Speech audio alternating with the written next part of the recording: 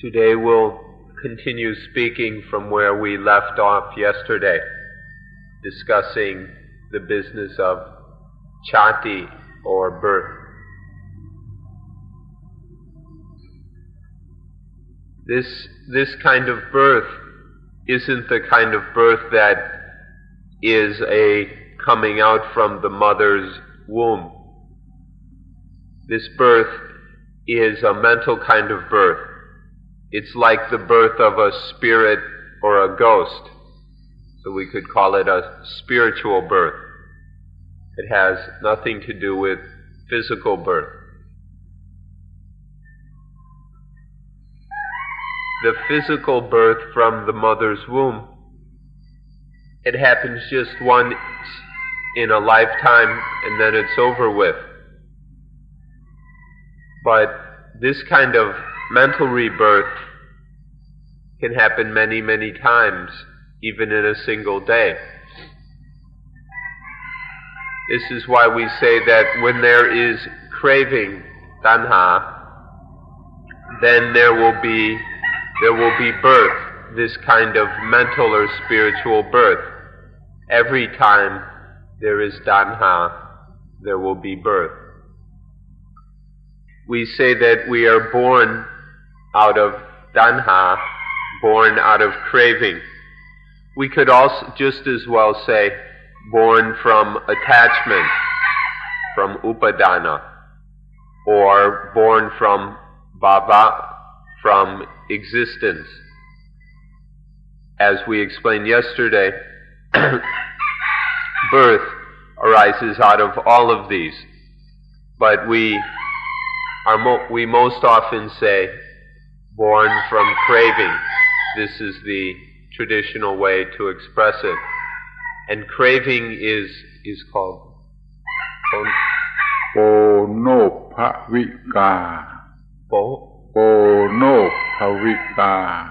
which means to leading towards birth, leading to birth, to new birth. So this birth will always occur if there is tanha, craving. When there is craving, it leads to birth, and so there's looking or searching for a place to be born, for a birth. And then from craving, there's upadana, that sense of I and mine. And then there's bhava, existence. And then the ego is developing, and then the ego is born in some way or another. And so this is chat, or chati, which inevitably follows upon tanha, upadana, and bhava. And so we say that every birth is dukkha, every time there is birth, then there is suffering. Because this is the birth of an ego. When ego is born in this way, then within that birth there are all the problems we can experience. There are all the burdens of life within that birth. And so if birth is all the problems and all the burdens of life, it's quite natural to say that every birth is dukkha. But this is something not to learn from books or from other people's words.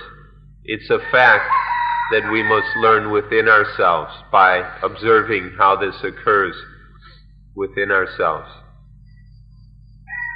Because we don't know this, however, because we haven't learned this fact, then we keep on getting born. The ego keeps getting born over and over again. And so we keep falling into dukkha. We're unable to prevent dukkha because we haven't learned this fact yet.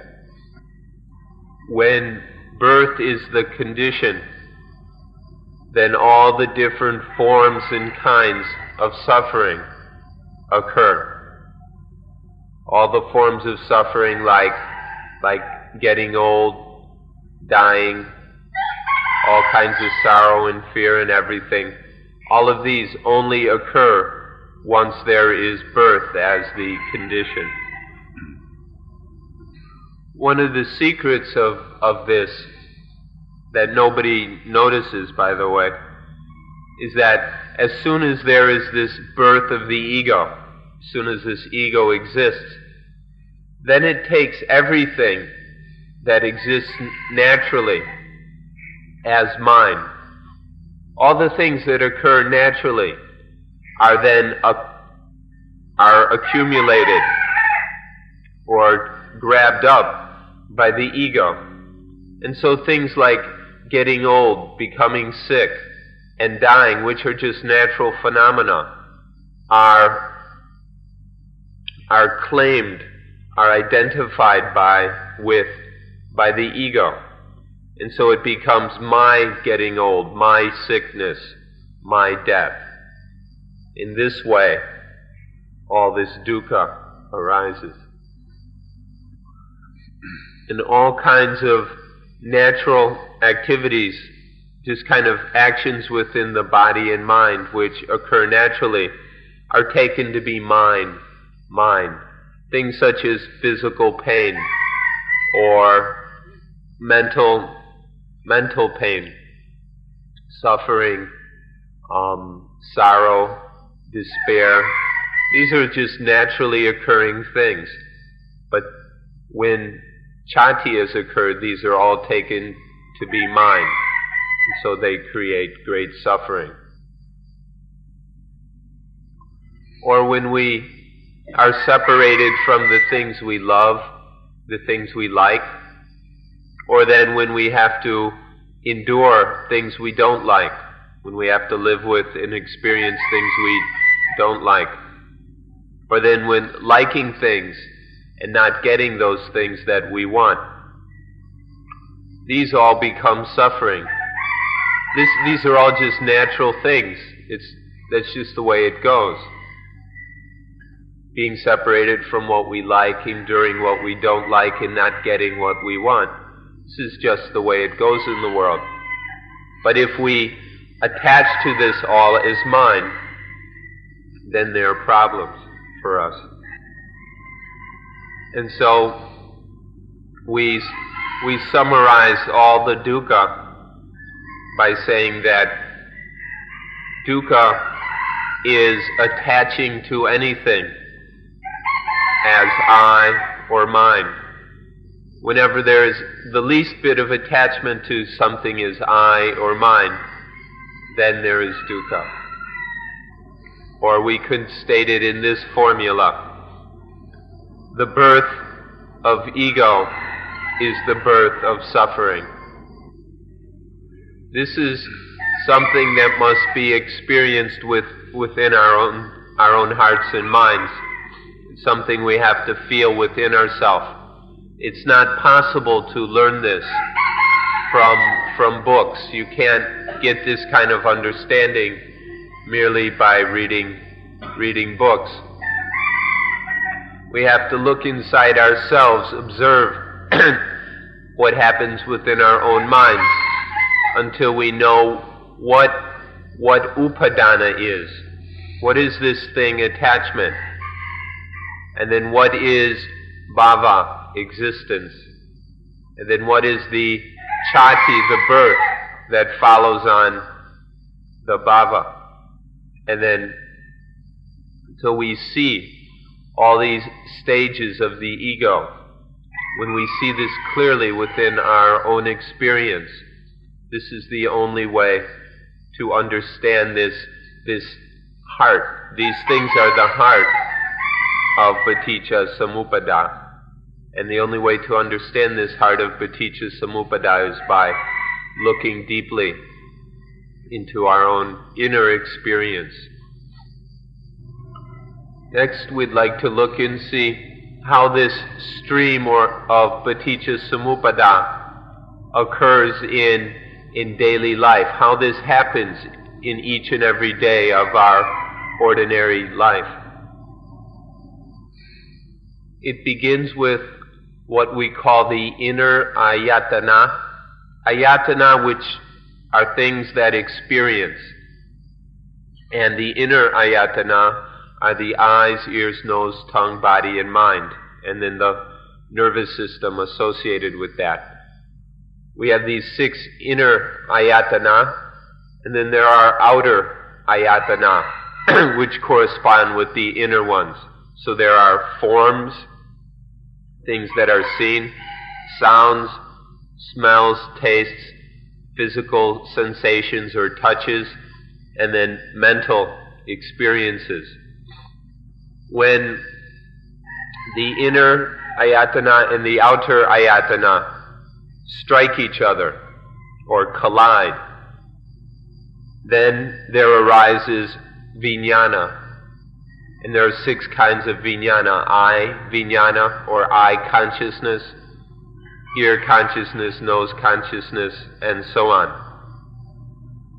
We can give an example starting with the first pair. First, there's the eye, and then there's the sight or form. These collide. The light waves or whatever strike the retina, and then eye consciousness comes in. These 3 together we call paṭicca, or contact. This is how it all starts.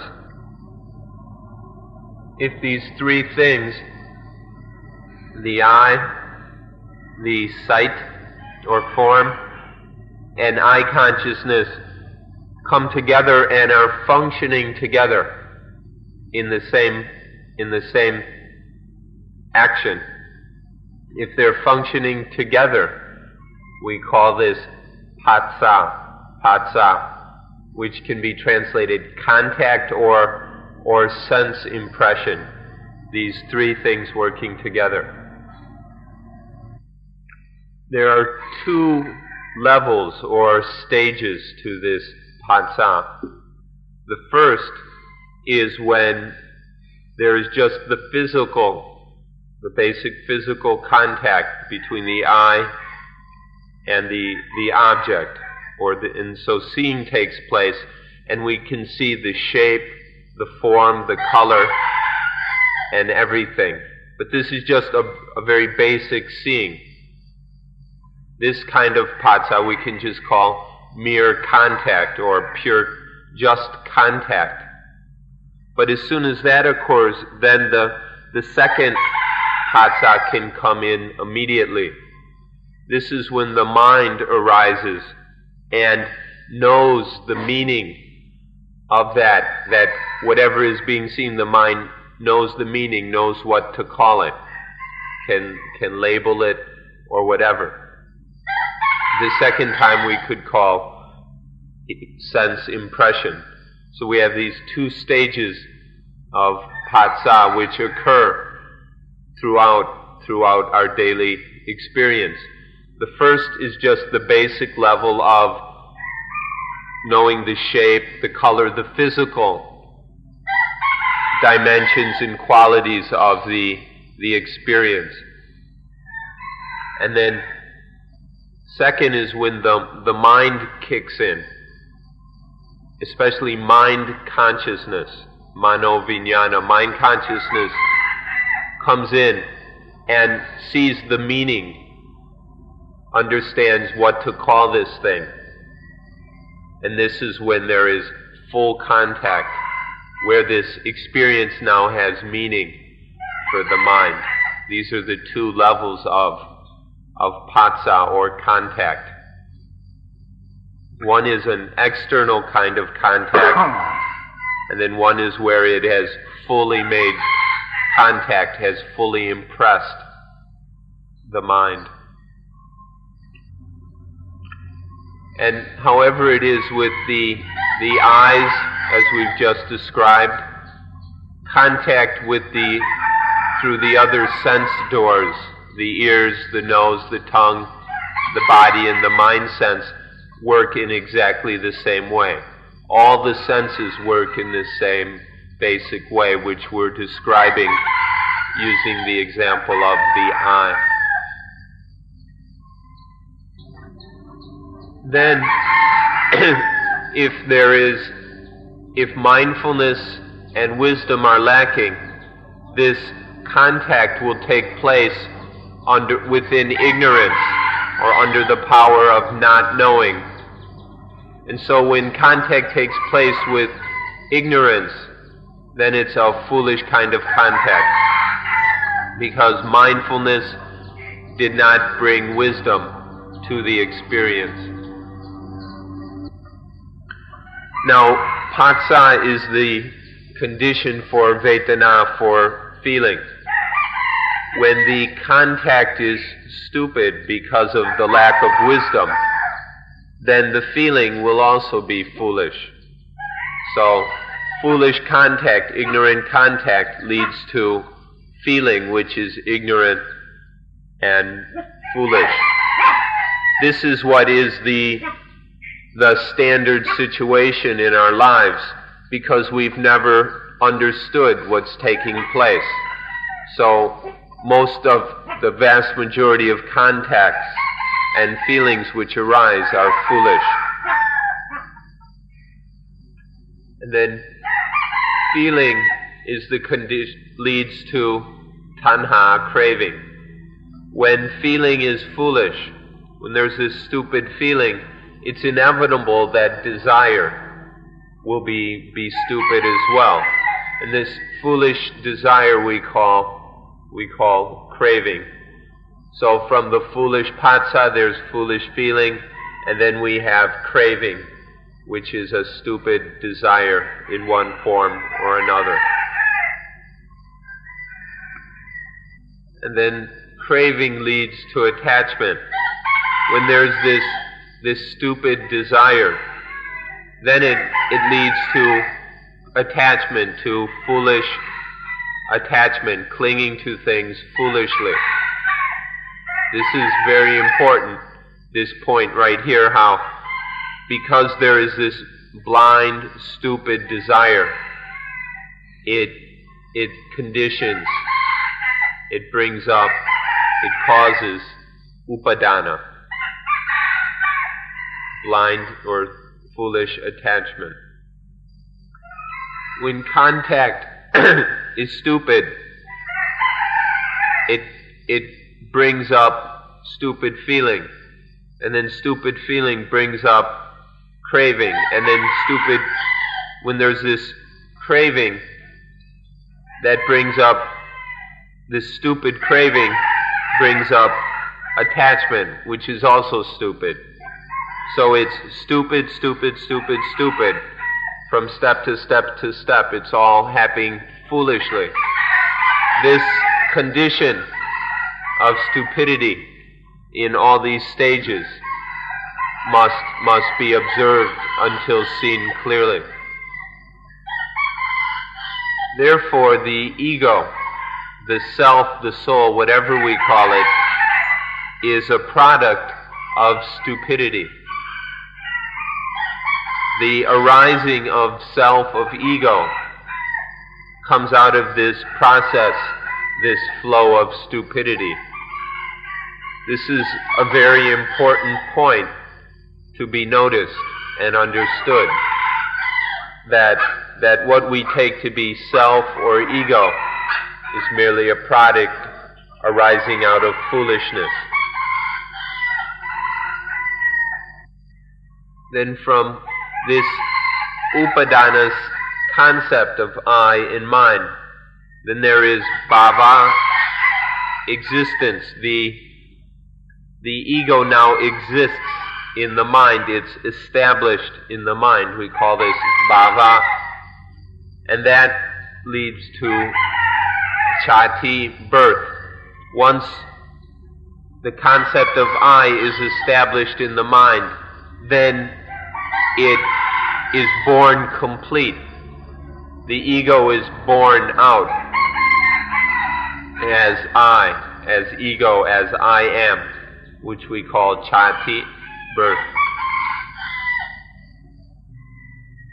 Once there is this stupid ego, it takes everything, this stupidity of ego takes everything that makes contact with the mind, whether through the eyes, ears, nose, tongue, body, or whatever. All these things that come in, the mind clings to them, grabs them as mine, mine, mine. So we could say that because of ego, the mind takes the whole world as mine and then sticks it on its head. And with all this, with the whole world stuck on its head, ego is full of problems. Having this world carried around on the head is a great burden. This is the flow of Paticca-samuppāda.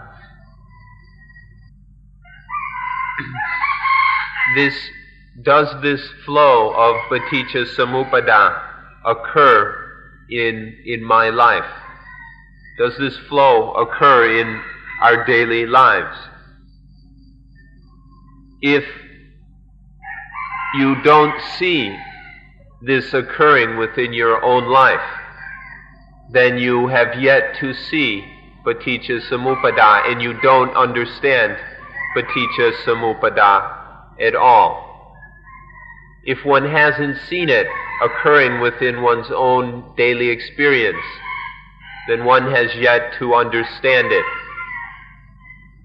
But once one begins to see these conditions unfolding, this flow unfolding in our normal living, our normal experience, then we begin to understand it. This is something to be observed directly through one's personal inner experience.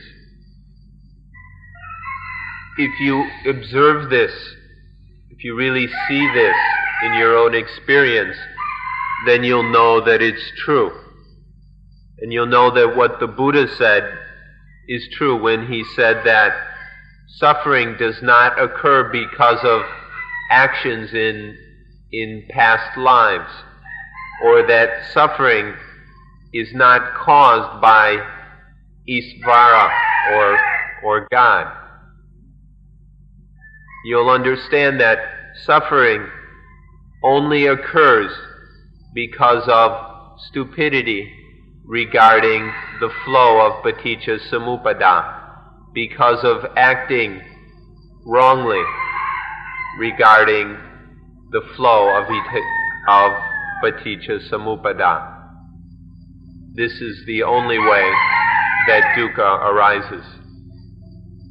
You can see this for yourself. And so our duty then is to regulate or control the flow of Paticca-samuppāda so that suffering doesn't occur. How can we manage, or how do we deal with this Paticca-samuppāda so that we prevent the arising of stupidity and suffering? This is our duty, and this is the question now that we're faced with. How to prevent the arising of dukkha. In the Pali language, they use the word how to block or how to dam the flow of Paticca-samuppāda. The meaning is how to control it so this flow is within our own grip, so that we've got control over it, how to regulate it so that it's within our own power. In particular, we'll use mindfulness or sati to block the flow of Paticca-samuppāda. We'll use mindfulness, the mindfulness that has been developed through practicing anapanasati. Through correctly practicing mindfulness with breathing, mindfulness is developed. It's a result of anapanasati practice. And then we use that mindfulness to block the flow of Paticca-samuppāda. The point or the moment where it's most important to use mindfulness to block the flow of Paticca-samuppada is the moment or the thing that we called paṭicca, contact, as we've already explained. This is the point where we need mindfulness the most. We need mindfulness to regulate, to govern paṭicca so that it doesn't become foolish and stupid. However, we don't have much mindfulness. We've never paid attention to being mindful. We haven't developed and trained mindfulness. So we don't have the mindfulness to regulate paṭicca. This is our problem. We need mindfulness, but we don't have it. And so contact is generally stupid because we lack the mindfulness to govern it, to regulate it. What we call sati, mindfulness. Sati has the meaning of speed. Sati has the same root. It's basically the same word as the word for arrow, which back in those days was fast. One of the fastest things they had around was an arrow.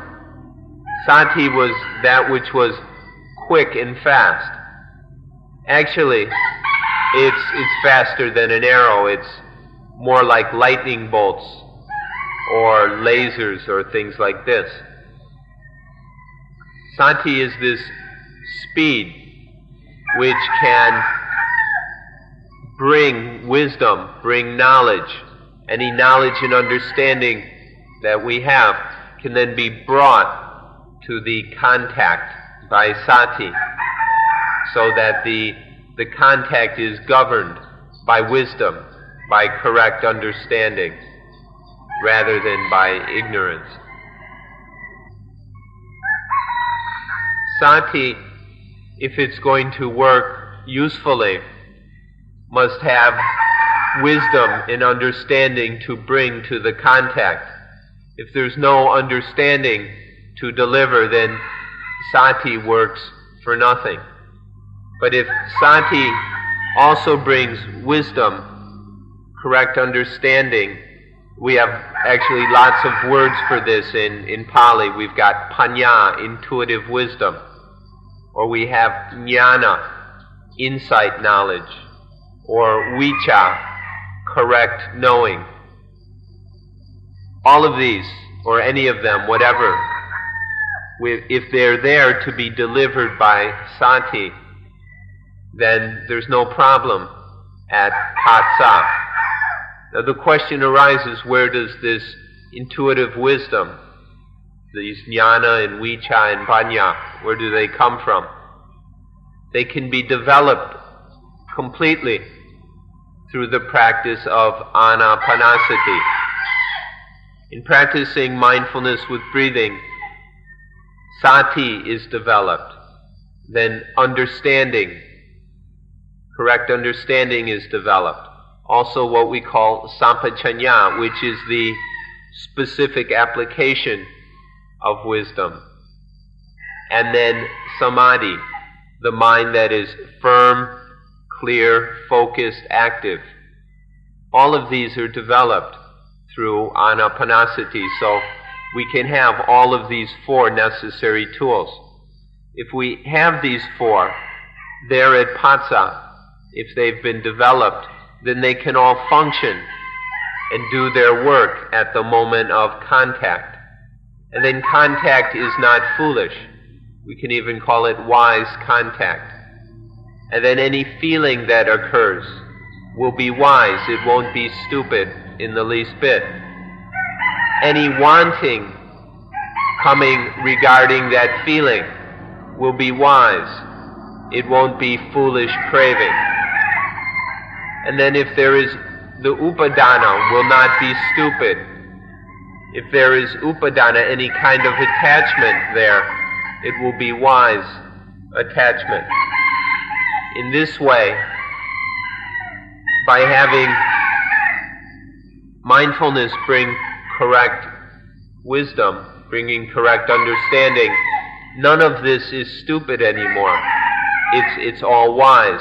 And so there's no more stupidity from contact to feeling to craving to attachment and so on. So that's not even craving, it's just wise one. Now we shouldn't overlook a very natural low level of wisdom that occurs almost instinctually, because this is quite useful and valuable. And it's, for now, what most of us have to work with. This basic level of wisdom, a kind of natural instinctual wisdom, is when we make a mistake at paṭicca, and there's foolish paṭicca, foolish feeling, attachment, ego, and then dukkha. The mind doesn't like this dukkha. It's chastened by this dukkha. And it learns a lesson there. This lesson of suffering chastens the mind, and then it's afraid to do that again.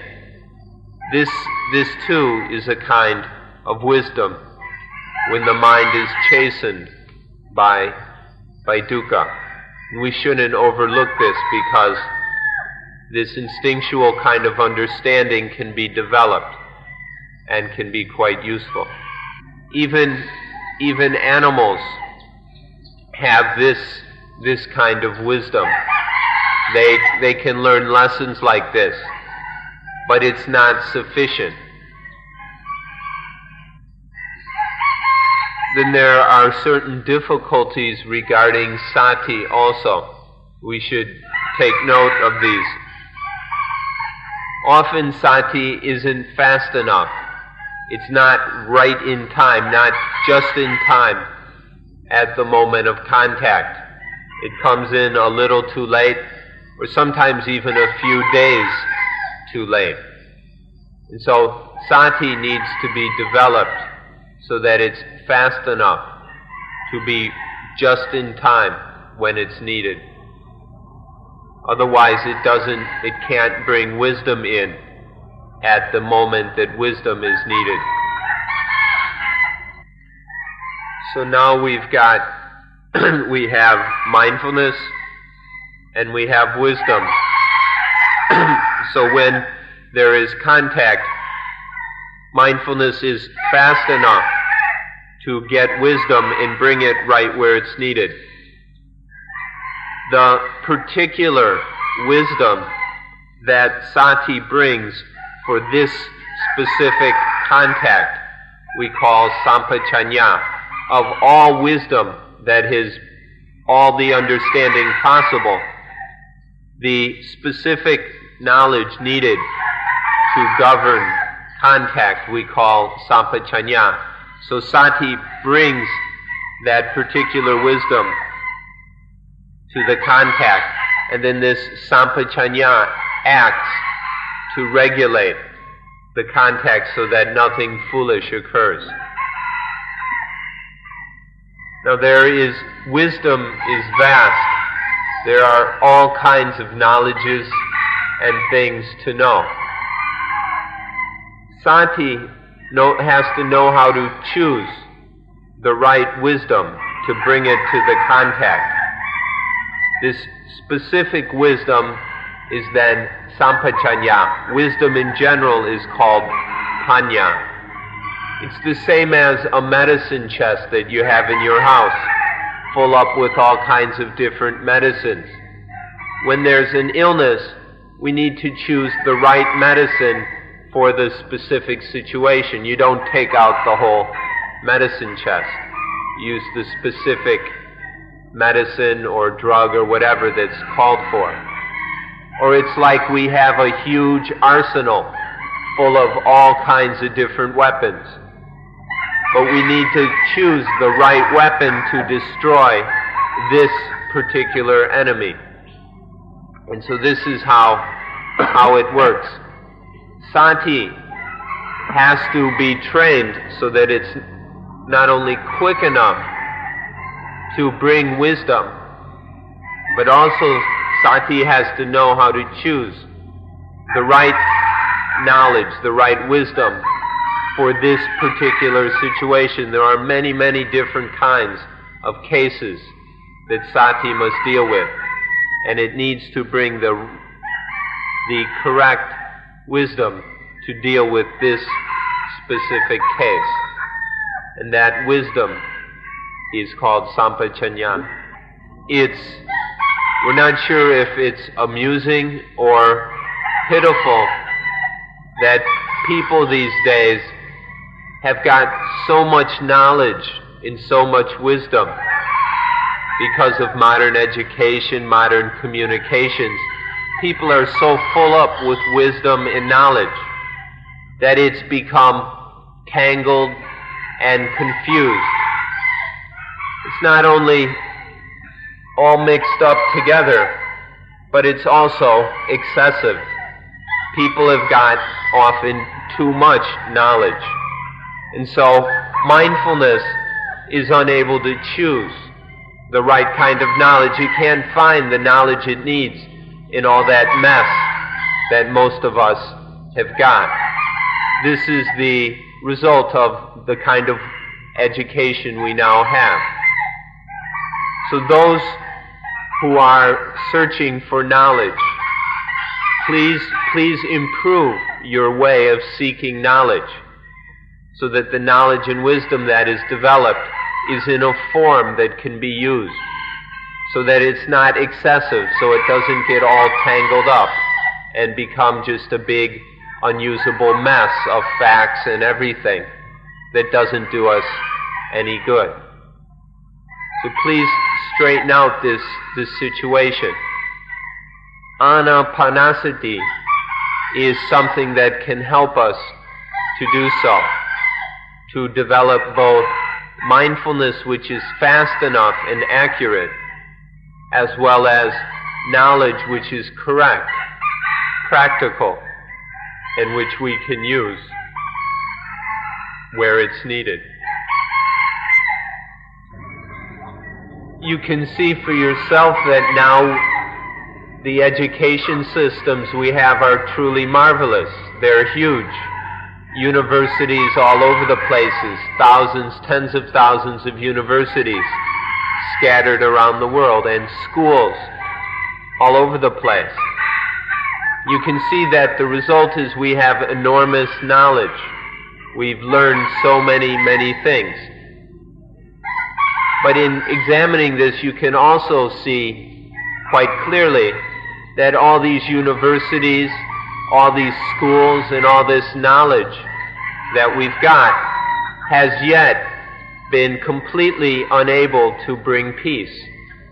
We've got all this knowledge, but it seems it's just about useless in bringing peace to the world. So something funny is going on. We've got this knowledge, but it's not able to bring peace. It doesn't include training in mindfulness. And this knowledge isn't correct. It doesn't help individual people to solve their problems. All this knowledge we've got doesn't help us to deal with the problems of daily life. And so we're unable to prevent suffering. And so if we can't bring peace to individuals, if individuals can't get free of their individual suffering, how can we bring peace to the world? If the individuals aren't at peace, how can we find peace on a world scale?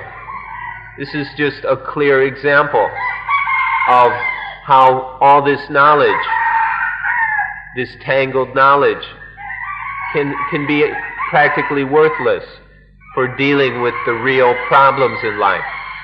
Instead, all this knowledge is just used to create newer things, bigger things, inventing more fancy, more enticing things.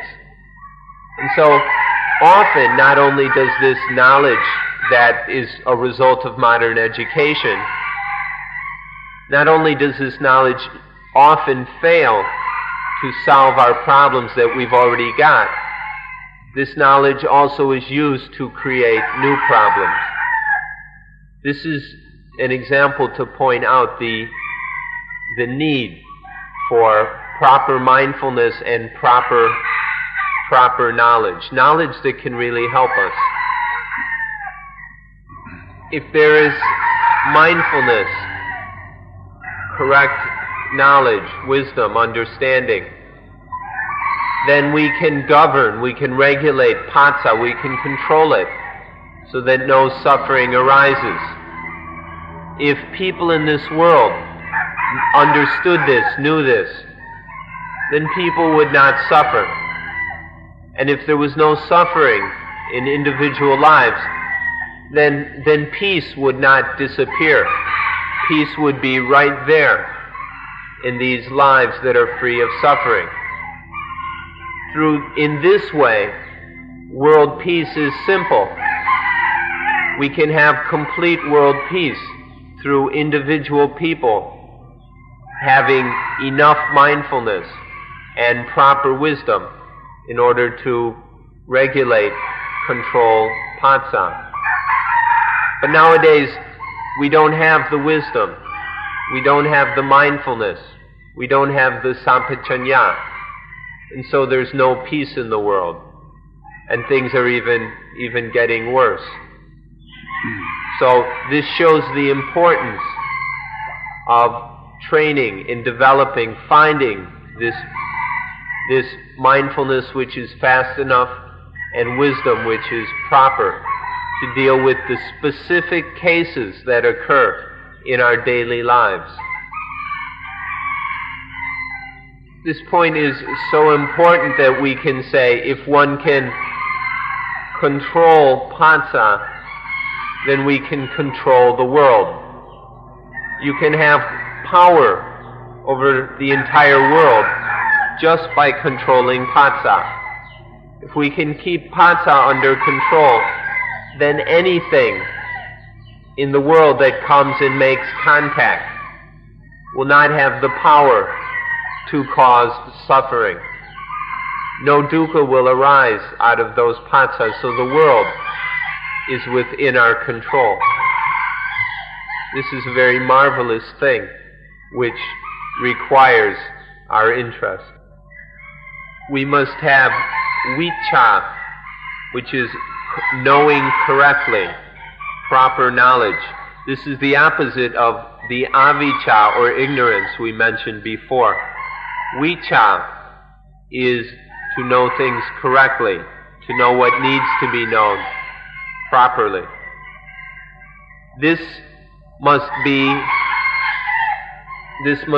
a subjective knowledge or intuitive knowledge, an inner knowledge. In Pali we have the word santitiko, which means to see clearly and know distinctly, know directly inside. To see clearly and know directly inside the truth of the way of how things are. If knowledge is santitiko, then it is truly vicca, correct knowledge, right knowing, which is what we're in need of. This word vicca or vicca, V-I-J-J-A, is an excellent word. The word vi, or the particle vi, means clearly, directly, and cha means to know. So vicca simply means to know clearly, know directly, know immediately within. This vicca is what is the goal of Buddhism. This is what Buddhists are looking for, are practicing for, to have vicca, the correct knowledge which can stop the flow of Paticca-samuppāda, the direct inner understanding which is right there at contact, so that nothing foolish arises. But now all we've got is avijja, not knowing. Or we've got knowledge which is incorrect, it's not clear. Or we've got knowledge which isn't direct, it's merely second-hand. So if all we have is incorrect or not knowing, then we're helpless. We can't stop the flow of paticcasamuppada. So vicca is something that is incredibly important, absolutely necessary if human life is to be at peace. Vicca is like day. Avijja is like light, is like night, is like the darkness. Vicca and avijja are opposites in this way, like day and night. But there's another word, sunlight, aloko. Sunlight, aloko, is another synonym for vicca. And there are many words like this which are all synonyms for correct knowing. There's panya, intuitive wisdom, vicca, aloko, sunlight, which are all specifically meaning this knowledge which is direct, clear, and sufficient. It has to be complete enough to do its job. So, in summary, vicca is what blocks or controls, regulates the flow of paticcasamuppada through the power of sati. Through mindfulness, correct knowledge stops the flow of paticcasamuppada, regulates it, so that there's no dukkha. This is the summary of what we've been talking about today. And since it's going to rain, so we'll end today's talk at this point and continue again tomorrow.